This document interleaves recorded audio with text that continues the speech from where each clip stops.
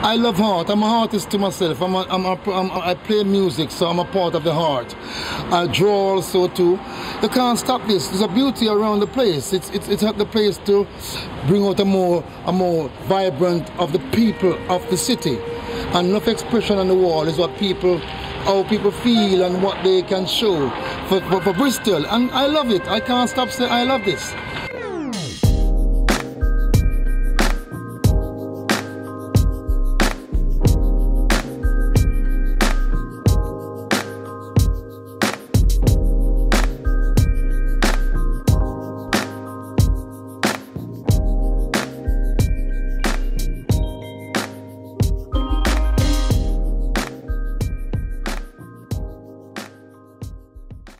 I like painting on walls because I like not having any boundary whatsoever to how big I can paint or what I can paint or who's going to see it. So you know that if you paint in the street, then the rest of the world are going to see it too, and I think that's really important. Well, the arts can improve your life, and jazz is a branch of the arts.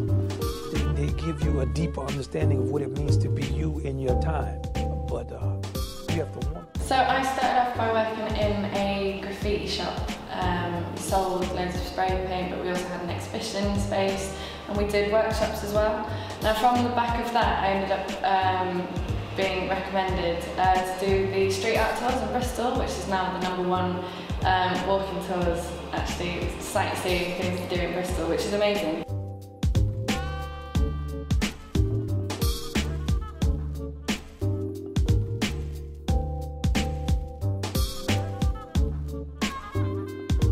It gives obviously a lot of young up-and-coming artists a place to publicly display their work without having to, you know, create exhibitions and things like that.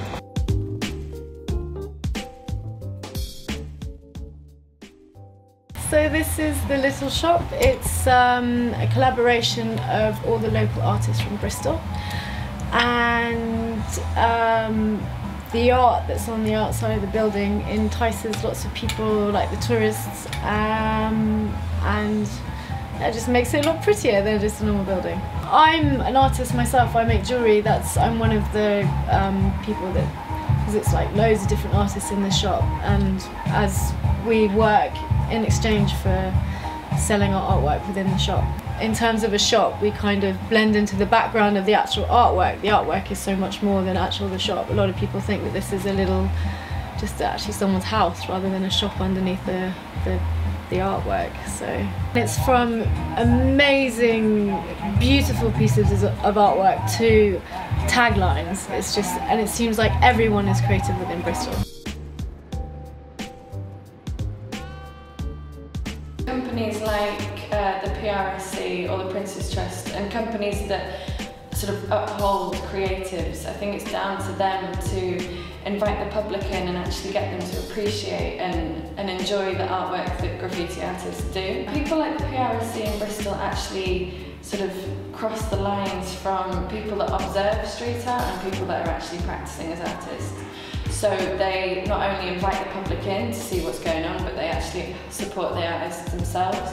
I think people see how much hard work has been put into graffiti and street art, and I think they can physically see how much it's sort of uplifted the community, especially around here in Bristol.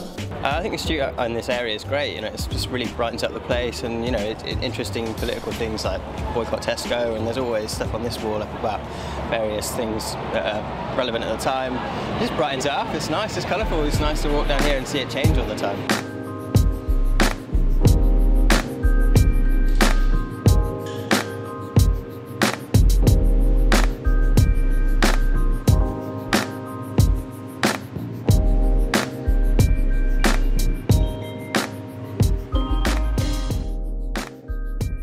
I'm here at the Nest painting this board here.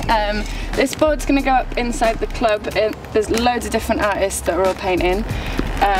It's a really good kind of job because it means that my artwork goes up as part of the club display.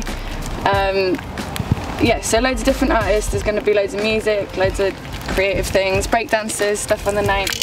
The event's called the relaunch of Technique Colour. And it's like a celebration of all things creative.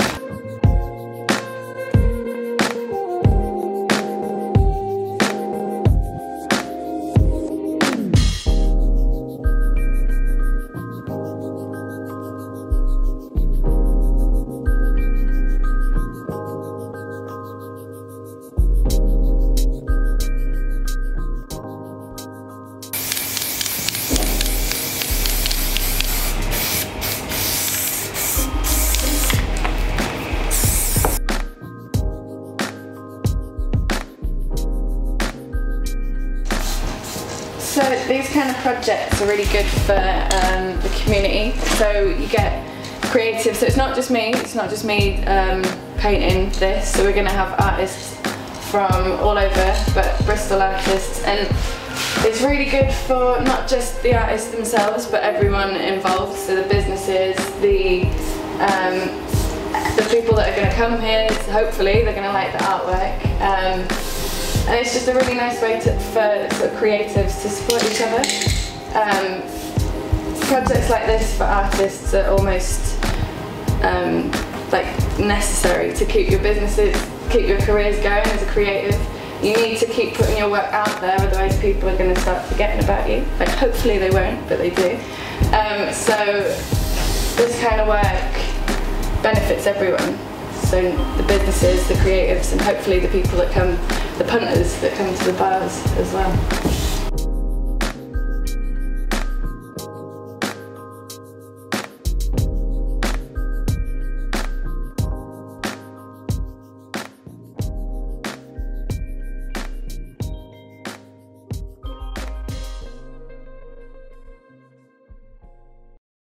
This is how it would look. This is how it's different. Look at me.